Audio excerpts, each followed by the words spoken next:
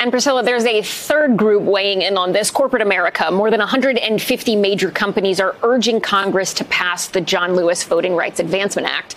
Do you get the sense that the corporate pressure might have an effect in Texas, or is that really not something lawmakers there are paying attention to?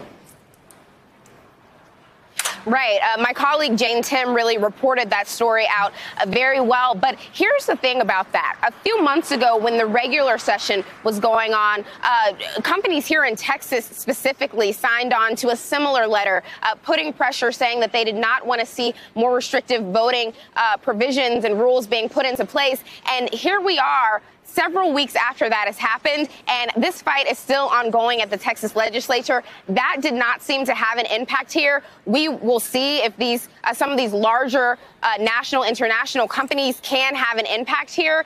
But Republicans seem pretty set on moving forward with this and getting through the governor's agenda, which, of course, includes these new, more restrictive voting bills. Ellison.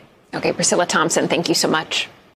Hey, NBC News viewers, thanks for checking out our YouTube channel. Subscribe by clicking on that button down here and click on any of the videos over here to watch the latest interviews, show highlights, and digital exclusives. Thanks for watching.